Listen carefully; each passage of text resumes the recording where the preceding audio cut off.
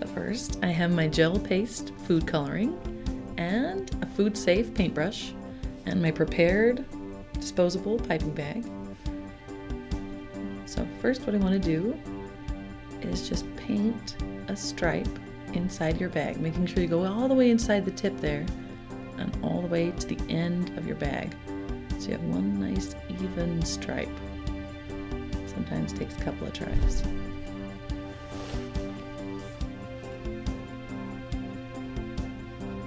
And then I'm just painting a second stripe. I'm going to do 3 stripes for this bag, so just space them evenly apart from one another. And be sure to paint all the way to the end. And then you'll repeat the process for stripe number 3.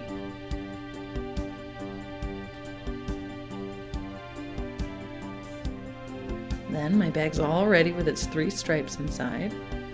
So I fill it with a white frosting. You want to be really careful not to smudge your stripes.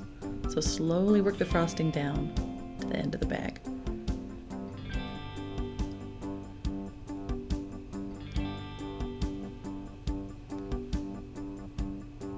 And then gently squeeze your frosting. And then you're ready to go.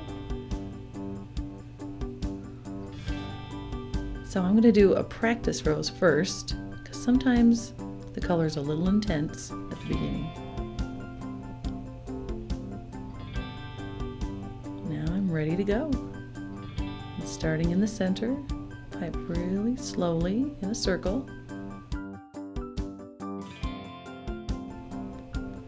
And then you're all done.